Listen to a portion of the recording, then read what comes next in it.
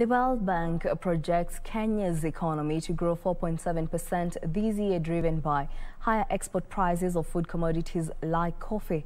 In its latest global economic prospects of January 2022, the World Bank maintains its earlier projection in June last year, despite revising Kenya's 2023 GDP projection, which the lender has slashed to 5.1% from earlier forecast of 5.8%.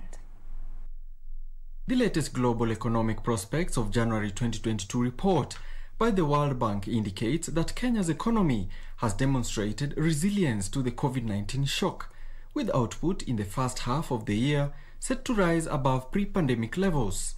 Higher prices of food commodities are expected to anchor Kenya's economic expansion. Tea, coffee, cut flowers and vegetables are among the top export commodities for Kenya.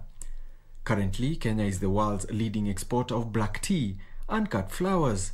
Despite this, the World Bank warns that poverty, food insecurity, rising food prices, and geopolitical tensions could dampen consumer sentiment and slow the growth.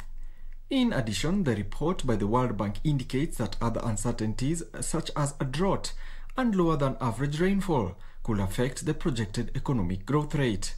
The coronavirus pandemic, as well as uptake of COVID-19 vaccination, could disrupt growth, derail structural and fiscal reforms, as well as amplify health challenges. The World Bank's projection has been backed by Saiton Investments that also projects the economy to expand 4.7% this year, supported by economic and business recovery from COVID-19 misfortunes.